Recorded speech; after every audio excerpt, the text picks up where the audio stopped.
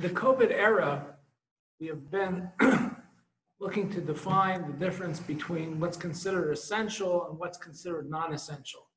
As people want to minimize their excursions outside, they want to go ahead and minimize their exposure to the people. People have been thinking about what's considered essential and what's considered non-essential.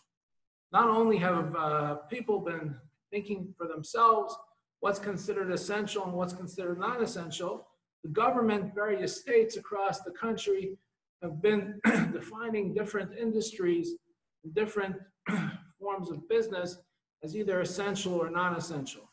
Earlier on in the COVID season, going back to the end of March, which seems like about 25 years ago, the governor of California declared that all non-essential businesses to close and people should stay at home except for performing essential activities, like in many states.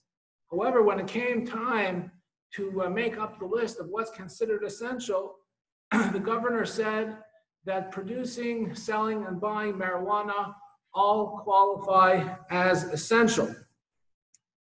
This was after there was a great movement of advocacy on behalf of many of the players in the industry.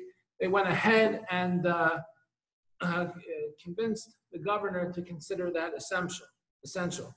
If you wanted to get your teeth cleaned, you wanted to get your eyes checked in an eye exam, you wanted to get a haircut, those all had to wait till the coronavirus threat passed. Some have commented that if your hair gets shaggy, try trimming it yourself, though perhaps not while you're high. But this brought to a larger question: what is considered essential in life and what is considered non-essential? Many times we confuse our priorities and we mix up for ourselves and for others the difference between the highly essential and not so essential.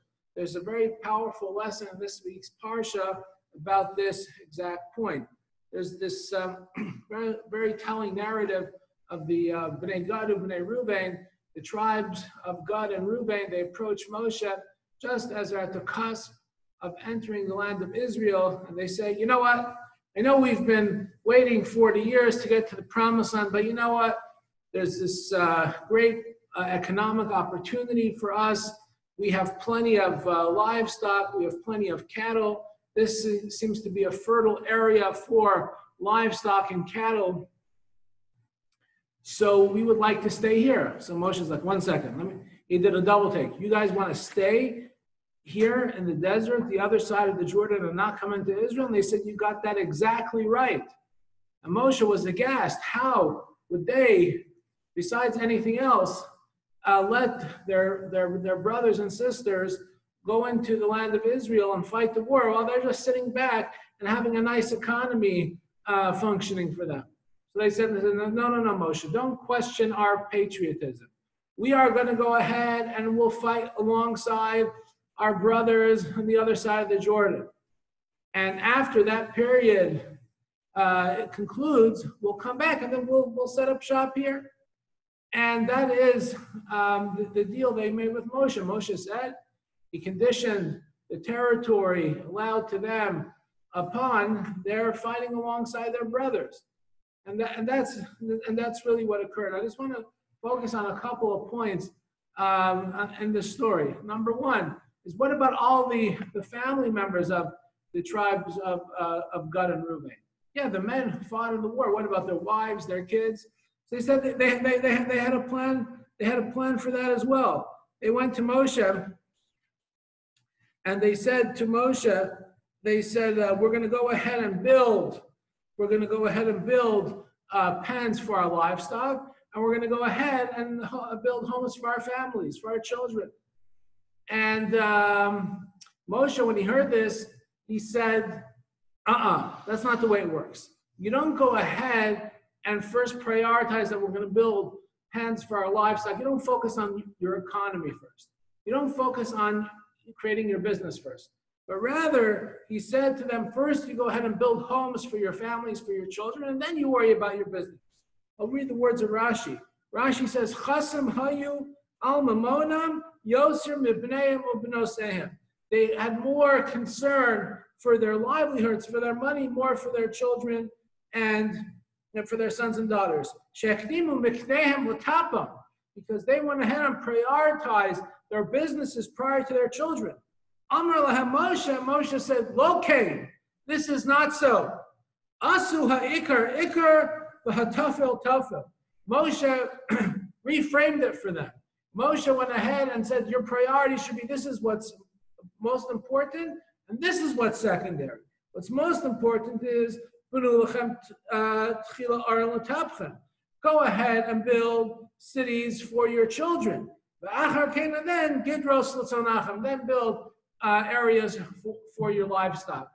So what we see from over here is that it's always important to have our priorities straight, and sometimes even the best of folks get their priorities mixed up. I just want to focus on one other element in this story, which tells you about the priorities of the Bnei Gad and Bnei Reuben. How long were they separated from their families but when they went into the land of Israel? It was a total of 14 years. 14 years. It was 7 years of conquest, 7 years of kibush, conquest of the land, and 7 years of chalukah, of distribution of the land. So they were away from their families for such a long period of time. And yet they were willing to do all that. They were willing to leave their families, and they were willing to leave their children, and they were willing to leave the whole family structure and be away for years. It wasn't like today where you can just hop on a plane, come back every few months. They were away for years. Why are they working so hard? They're working so hard so they can have some money left in the bank.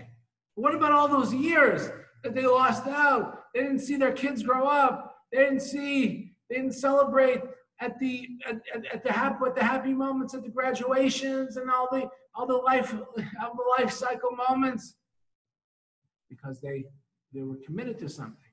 What were they committed to? They were committed to making money. And Moshe called them out on it.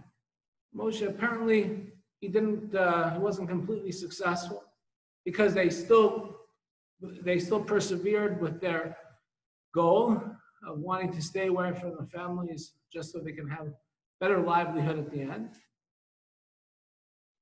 And that didn't work out so well for them, as the book of Yoshua teaches us. But putting that aside, I think this should once again underscore for us what's essential in our lives and what's non-essential.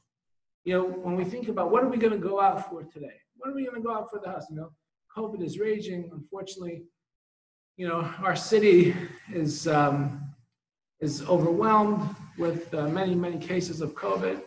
And we have to keep in mind to pray and daven for the citizens of our city. Hashem should have mercy on our city, on our state, on our country, and the world.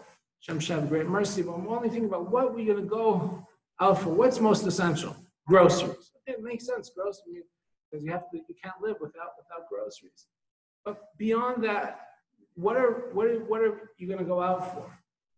So everybody has to go ahead and do their own cheshbon nefesh. They have to go ahead and do their own introspection and reflection about what's most essential to you.